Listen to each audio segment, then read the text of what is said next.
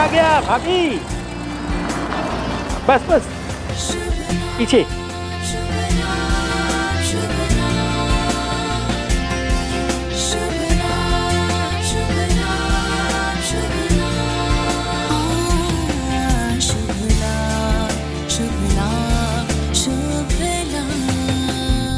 अदिति, माँ पे गुस्सा कर सकती हूँ, उनसे लड़ सकती हूँ, पर अपनी माँ को हारता हुआ नहीं देख सकती। अब हम सब मिलके आपका ये ऑर्डर पूरा करेंगे। अच्छा बताओ मुझे क्या करना है? इस शुभ काम की शुरुआत मेरे घर की लक्ष्मी के हाथों से होगी। इस पे स्वस्तिक बनाओ।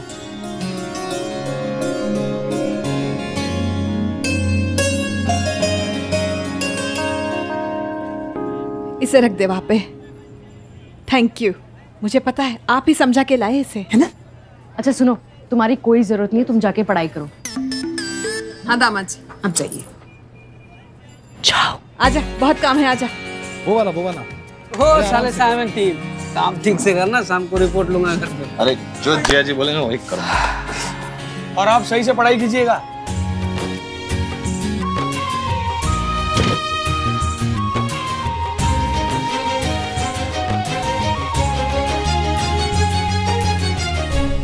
माता जी की आरती एक पैर पर खड़े होकर कर रही हो आप, इसलिए ये ऑर्डर मैं आपके अलावा किसी और को दे ही नहीं सकता।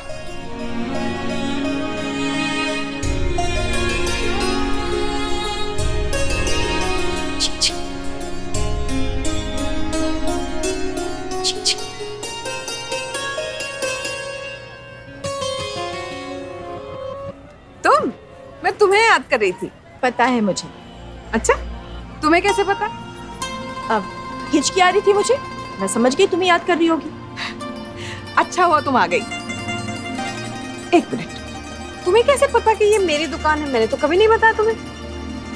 हाँ, पर तुमने मुझे अपनी दुकान का नाम बताया था। और सविता, आज भी तुम्हारी दुकान पूरे रतलाम में बहुत मशहूर है। और अब हमारी दुकान फिर से चर्चा में आने वाली है। काम शुरू कर दिया मैंने उस ऑर्डर पे। मैं तो हमेशा के लिए हार मान चुकी थी जब ये रूपचंद से दुकान का बयाना ले आए थे। हमेशा के लिए किसी की हार नहीं होती सविता। मनुष्य की हार उसी दिन खत्म हो जाती है जब उसकी अगली लड़ाई शुरू हो जाती। अब तो मेरा पूरा परिवार मेरे साथ लड़ रहा है। इन सबका एक ही लक्ष्य, ये ऑर्डर। और ये लक्ष्य प्राप्त हो गया ना, तो बस लक्ष्मी ही लक्ष्मी आएगी। लक्ष्य और लक्ष्मी के साथ लक्षण पर भी ध्यान देना होगा। मतलब? तुम लक्ष्मी का अर्थ जानती हो? लक्ष्मी तो भगवान है, अर्थ क्या? लक्ष्मी का अर्थ होता है लक्ष्य की ओर ले जाने वाली, लेकिन केवल उनको जिनके लक्षण अच्छे होते हैं। इंसान की नियति निर्णय करती है कि उसकी नियति क्या होगी। तुम भी ना भर भर के ज्ञान देती हो, मेरे तो सर के ऊपर से जाता है। अच्छा आ जाओ, चाय पिलाती हूँ, सबसे मिलवा भी दूंगी। नहीं सविता, अभी नहीं आ सकती, क्योंकि अभी सही समय नहीं आया है। ठीक है?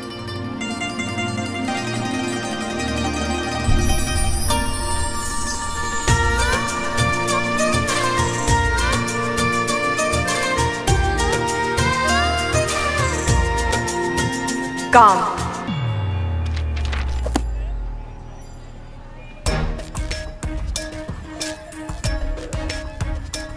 क्रोध, लोभ, अहंकार, ईर्ष्या,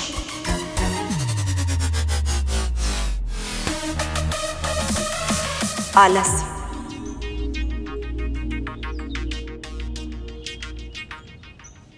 विकार ही विकार है सविता, किंतु तुम्हें दिखाई नहीं देते, क्योंकि एक विकार तुम में भी है, मोह। जब घर में होंगे इतने विकार, तो भक्त कैसे करेगा चमत्कार? लक्ष्य आसान नहीं है सविता, लेकिन मैं अपने भक्तों से असंभव को ही संभव करने की उम्मीद लगाए रखती हूँ।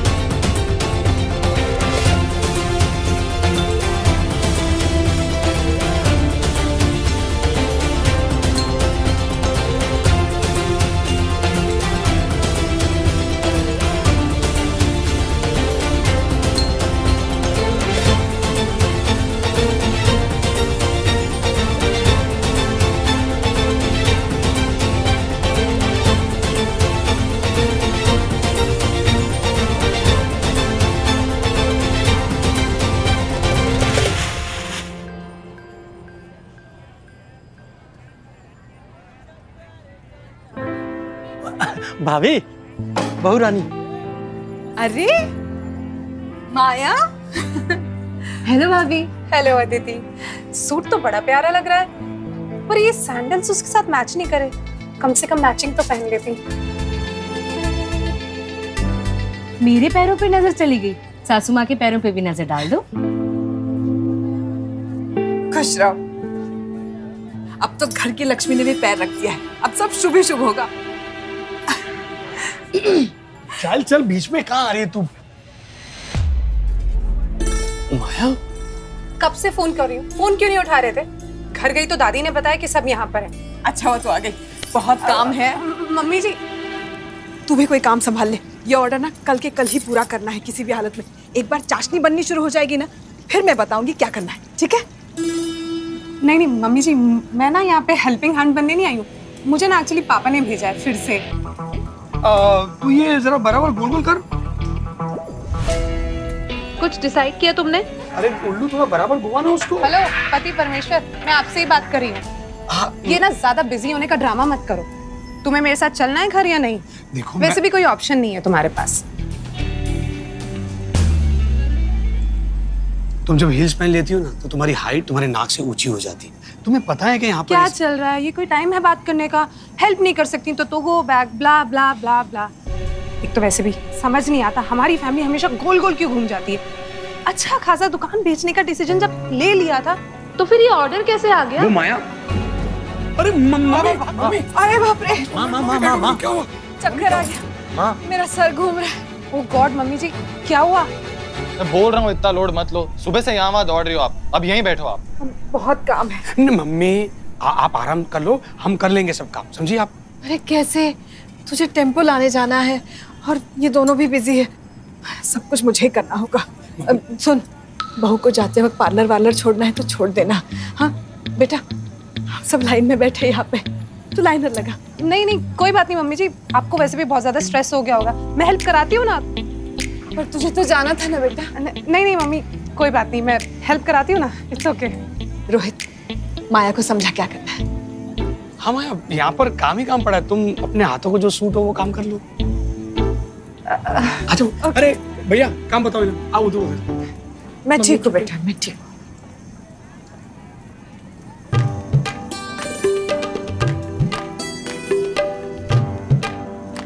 कैसी लगी मेरी एक्टिंग?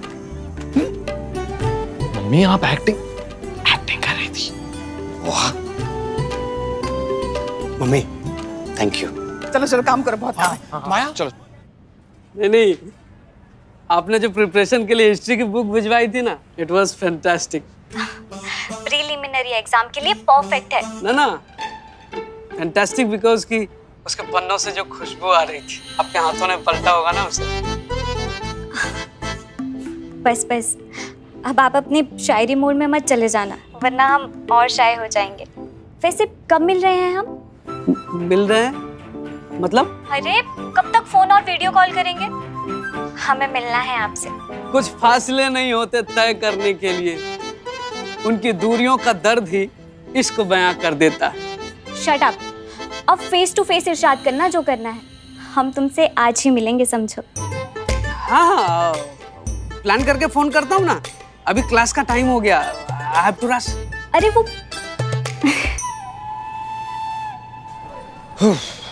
उल्लू, हाँ सर जी, लेके जा। हाँ। और ध्यान से रखना, ये पूर्वजों का स्पेशल सीक्रेट मसाला। अच्छा। हाँ? किसी की नजर ना पड़े। ठीक है। लाला जी, आपकी दुकान की असफलता का सीक्रेट भी यही है क्या? हैं? क्या दूसरी इनिंग शुरू कर दिया आपने? दुकान का बयाना ले चुके हो। ये क्या नया कारोबार शुरू किया आपने? अरे नहीं रूपचंद, वो सविता को एक कॉन्ट्रैक्ट मिला है तो उसी का ऑर्डर पूरा कर रहे हैं बस। कर लो, जितने शौक पूरे करने हैं लाला जी कर लो, पर एक बात का ध्यान रहे, मेरे से कोई गेम मत खेलिए, भारी पड़ेगा। क्या घर की औरत के दम पे काम शुरू कर दिया लाला जी। रूपचंद, आज बोल दिया, फिर कभी हिम्मत भी मत करना। मैंने ऐसा क्या कह दिया लाला जी? मुझे कुछ भी बोल देना, सविता के बारे में अपने मुंह से कुछ भी कहा, खबरदार, तुम्हें बहुत महंगा पड़ेगा।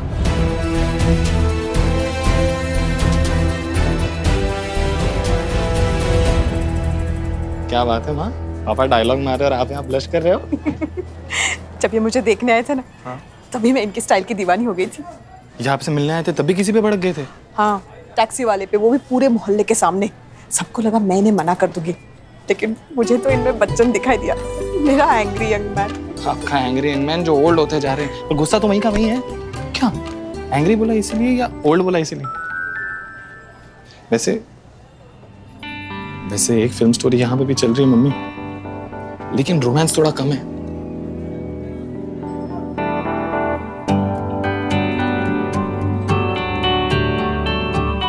क्या तुम्हें ढंग से लड्डू बनाना तक नहीं आता?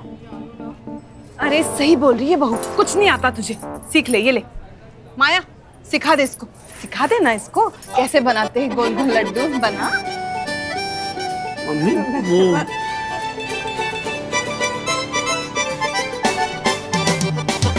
काम करो।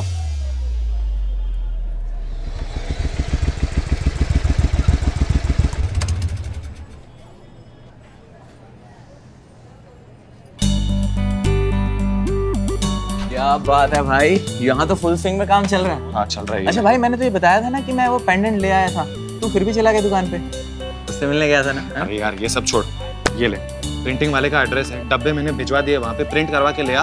उत्तम इंडस्ट्रीज, समझा? हाँ भाई तुझे पता है ना यार, मैं नाम भूल जाता हूँ, कहीं लिख कर दे देना कहीं इसको। तू देख कितना काम चल रहा है, टाइम कहाँ है ये नाम लिखने का? उत्तम इंडस्ट्रीज, समझा? इतनी सिंपल चीज नहीं याद रख सकता। उत्तम इंडस्ट्रीज। हाँ उत्तम इंडस्ट्रीज।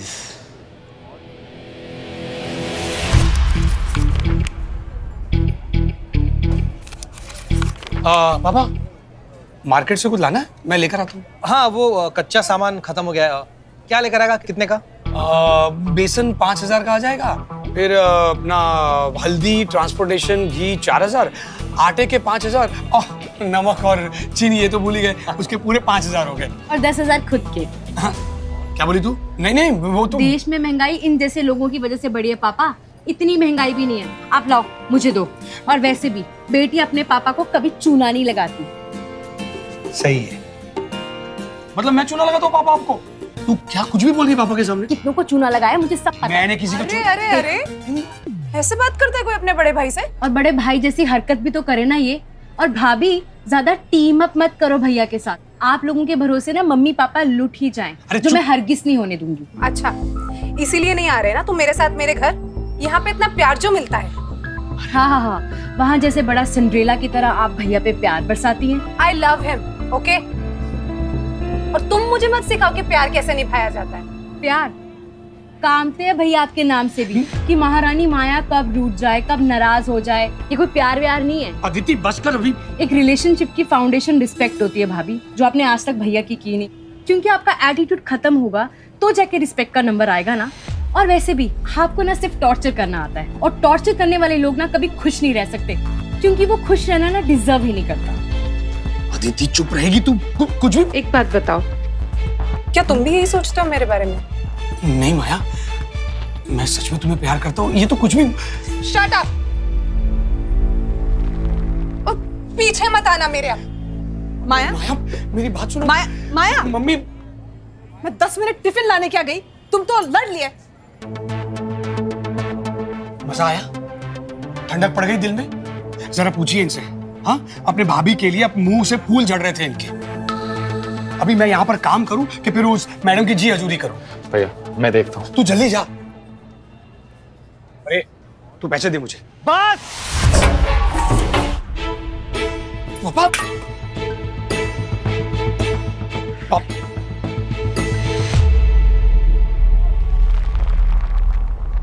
ये क्या सत्यानाश कर दिया उल्लू? पैसा ला, मैं लेके आता हूँ। हटो। अब इसे उठाओ, साफ करो और फेंक दो। पूरा? तो क्या गिरा हुआ इस्तेमाल करोगे? फेंक दो इसे।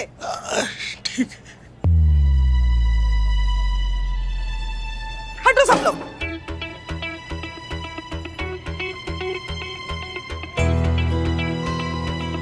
पूरा का पूरा पैसा। अरे उल्लू उल्लू उल्लू, इधर इधर इधर। किधर जा रहे? भैया वो पूरा बेसन खराब हो गया ना, थोड़ा थोड़ा करके जा रहा हूँ फेंकने। अरे बाप रे, इतना सारा बेसन? मतलब ये कम से कम 3000 4000 का तो होगा ना? हाँ? अरे गुल्लू क्या है कि ये गरीबों में बटना है ना, हाँ? और गरीब तो रास्ते की धूल मिट्टी खाते हैं, तो इसकी मिट्टी भी पचा लेंगे वो। तो एक काम कर, अंदर जाओ और इसकी सेव बनाने लग जा। पर भाभी, मम्मी को कुछ नहीं बोलना है, बाकी के आटे की भी सेव बनानी है तुझे। हाँ चल अंदर चल।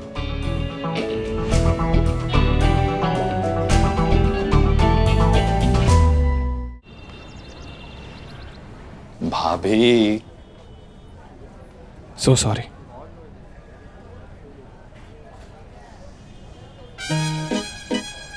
ये इकोनॉमी क्लास यहाँ क्या कर रहा है? यहाँ भी श्रेया के पीछे पीछे आ गया क्या? भाभी भाभी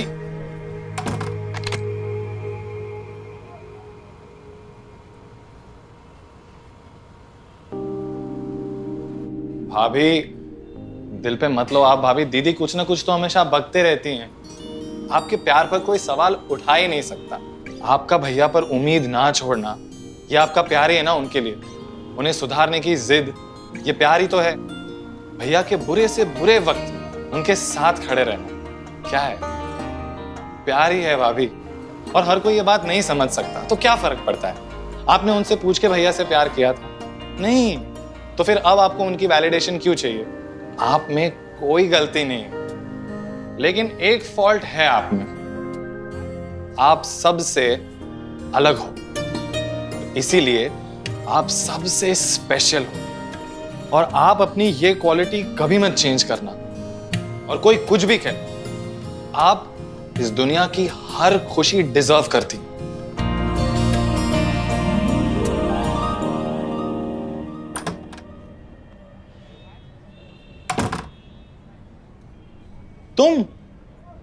तुम थी अंदर? जी, और जिसके लिए बोल रहे थे वो भी थी, और उन्होंने सब सुना भी। Well done.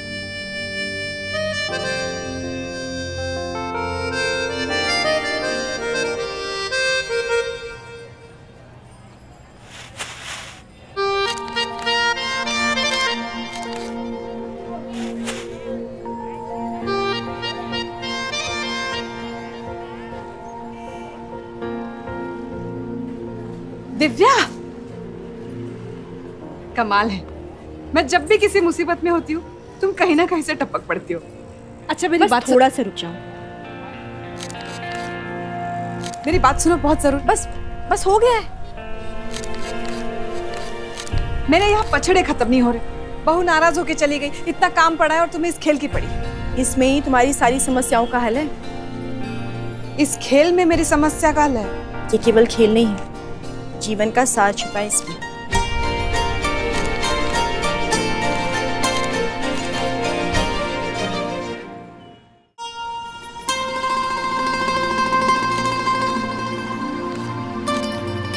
ये जो खिलौना है ना सविता, देखो ये बिल्कुल परिवार की तरह है। इसके अलग अलग रंग परिवार के सदस्य। इन रंगों को उनके स्थान पर रखना ही उचित होगा। अगर ये आपस में उलझ गए तो अपने उद्देश्य तक नहीं पहुंच पाएंगे।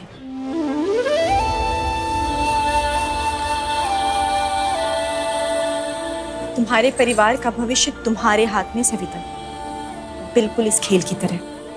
अगर सुलझा लोगी तो अपने लक्ष्य तक पहुंच जाओगी, अन्यथा लक्ष्य संभव है।